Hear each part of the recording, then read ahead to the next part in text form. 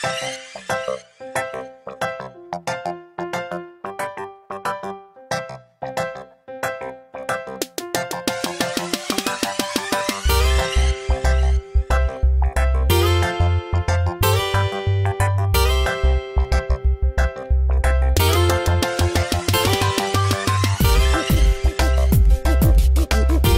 so as you can see on this lawn leveler, my clippings of yesterday afternoon's mow is still fresh. I can serve that in a salad probably. I'm going to take it and spare it in the fridge. Yeah, but no, there's chemicals on the leaf blades, especially if you've got children, guys. I've got plant growth regulator on there, so they'll probably turn out to be dwarfs. Maybe serve it to adults.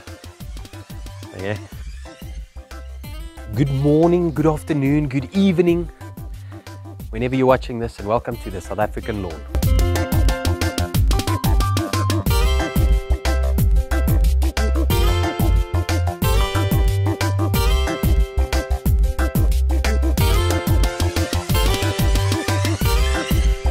Okay, Owens, lekker. Welcome to this video. In today's video, this product will be the candidate for the spraying application on this Kikuyu lawn of mine. Okay, and what is this? This is Lawntyl. This is a pre and post emergent herbicide. Okay, so why do I talk about this product today? I did a video on this product just before the summer.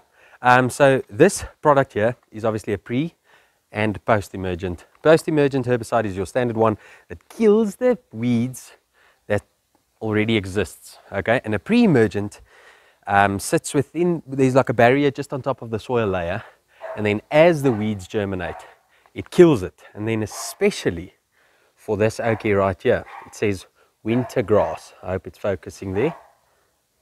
Wintergrass. What is wintergrass, or what they call it on the golf course, Poa or Poa Annua or Poa Annua? I don't know, I made that up.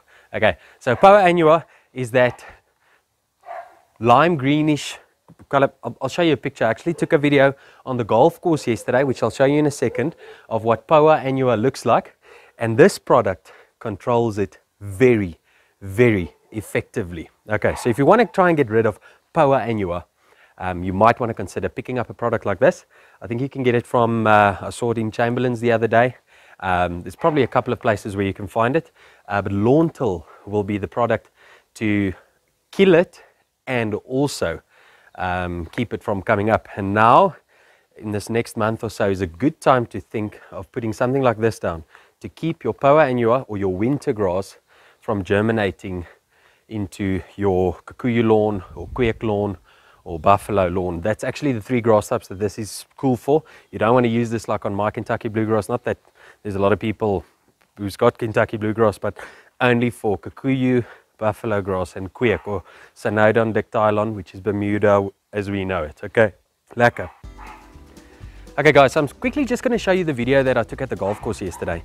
And I just want to talk for 1 or 2 seconds about the reasons why you would want to use a product like this to control the annual bluegrass or Poa Annua in your lawn. And the reasons why you might not want to treat it. Because Poa Annua is actually now considered to be quite a good growing grass, you know. It's an annual grass, so what that means is it'll obviously germinate, grow for a season. Winter grass obviously gives it away more through the winter, and then as summer comes, it'll start struggling through the summer months depending on the weather. Die off, set seed, die off, and then germinate again in the following season. So if you don't want those grasses around, like goosegrass, but goosegrass is not really relevant now because that germinates in the beginning of summer. So we'll talk again about goosegrass in obviously springtime. But if you want to control this Poa Annua, then maybe this is a good time to watch it. But I'm just going to show you a clip of the Poa Annua that grows on the golf courses. Unfortunately, I don't have any Poa in my yard, or fortunately, I don't have any Poa in my yard. Okay guys, so here's a perfect example of Poa now checking out at the end of summer, and then all those seeds will now germinate. This is on the golf course obviously because I've got none at my house. All of the seeds that's lying there will then now germinate in the beginning of winter. busy dying. Most of it actually gone already. Okay, so right here is a great example maybe why you won't want to kill this off. This Poa actually grows better in shade than kikuyu, and I see the golf course here has put in some kikuyu sod here, which I don't think, personally, I don't think they're going to have good success here. I think this Poa is going to grow much better. And let me just show you close up what it looks like. Come on, Adidas. So this is the seed stalk. It looks exactly like that, guys. This is Poa right there, and it grows better in shade than kikuyu would. So this might be one of the only reasons why you would want to keep it in the shaded areas and not kill it out, because it will do better under a big tree like this than the kikuyu. Yeah, so in my personal opinion, if you've got nothing growing underneath trees, it might be dumb of you to spray the Poa Annua out and have nothing like I have right there, because it's difficult to get something to grow. I am going to do some drastic measures there, cutting some trees down and whatever, to try and get some more sun through. But if there's nothing, I think Poa is going to look better than nothing at all. So I hope that explains it to you. However, the one downside that I have to Poa growing in warm season lawns is that when the Poa thrives in the winter, it being green, your kikuyu might be brown. So then it looks a little bit patchy, if you get what I'm saying. So that might be one of the only reasons why in your general area you might want to spray it out, but like in the shaded areas, maybe leave it, okay, or change that to LM or whatever the case may be if you're spraying it out then. Right, Aaron, so the application rate for this product is, and I want you to read, especially with chemicals like this, you need to read your leaflet fairly accurately. So how this works is it's 20 to 40 mils of this chemical. I'm going to try not get it on my hands, per 10 liters of water over 100 square meters of lawn. So just read the leaflet when you're working with a thing. It's just like this. I've got some water already in this water. I know this cap is 20 mils, so I'm going to go at the lowest rate here. I'm going to go at 30, and that should give me good enough coverage and a half. There we go. It flippin' looks like white paint, and it also smells a bit like white paint. So on this almost 200 square meters, I would need like 15 to 20 liters of water, which I think is too much. I'm going to go with like 10 liters of water. Otherwise my left arm will fall off because of all the pumping here.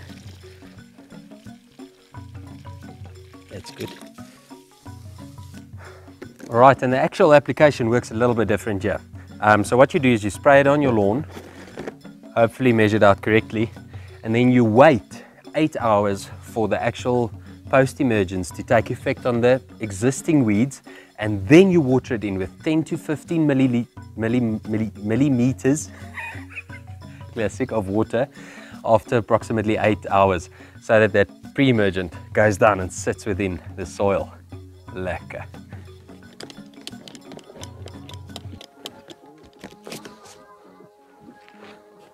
Okay, so with this amount of water, it's probably going to be 2 passes. Can't think that I'll get 10 liters down with 1 pass. I normally do about 5 liters on this lawn. And there she goes.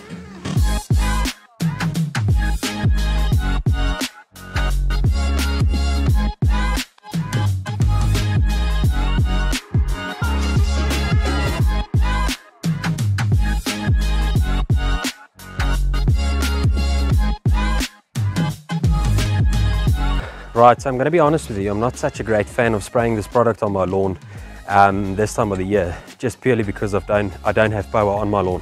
So I'm purely spraying this for explanation purposes and also to kill the existing weeds in my lawn. Another thing to keep in mind is obviously this is a pre-emergent, so if you are thinking of seeding, doing any seeding of any sorts, whether you're applying this product in the beginning of the season, in the middle of the season, at the end of the season, this will keep your grass seed from coming up. So you can't apply this product.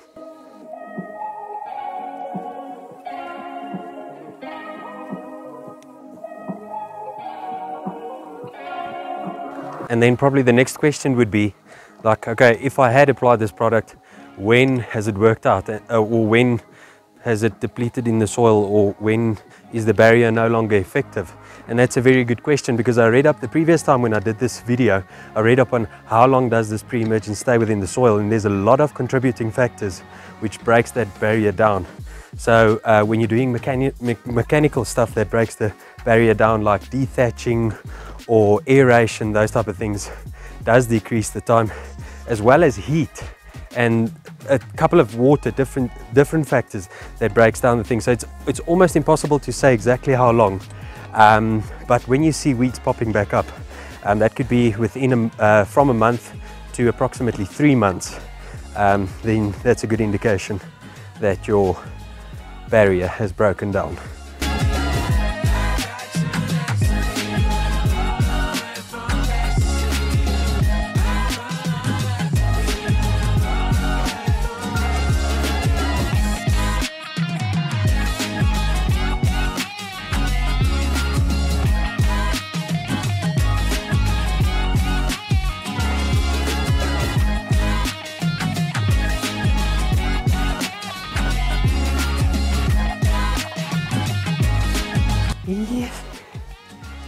Yes, guys, I'm gonna have to get an elbow replacement or something. This left arm of mine is not so lacquer now anymore. Okay, so this thing is almost empty. It's busy spitting air balls here. So yeah, I'm gonna hold the camera with the other end. This one's far too tight. Yeah, and I think that wraps it up. Hopefully I've covered everything. So you can't obviously seed after you've used this product. Let it dry on the leaf for approximately 8 hours, then water it in to get the pre-emergent activated on the soil layer, and you should be good to go, guys. Weed-free lawn. I've actually spotted quite a lot of weeds. In general, I think this lawn looks lacquer. I've now added some compost here for my bare areas to grow in. Goodness gracious, guys, it's been an entire season and this thing is still recovering.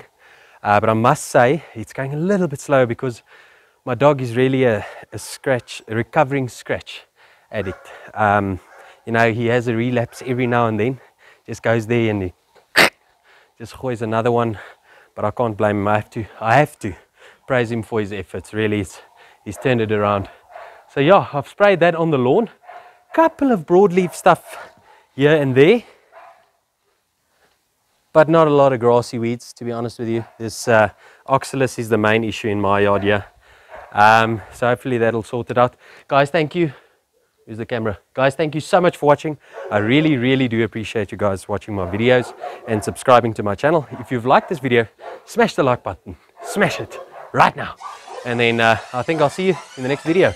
Oh, and be certain to clear out your sprayer before you put it away. The other day I rinsed my sprayer, obviously on that Kentucky bluegrass, killed off a huge patch. If you don't remember that, go and have a look at the old videos. That was a nightmare, guys. I had a flipping 2x2 meter dead spot there in my lawn. See you in the next video. Bye bye. Lekker fellies.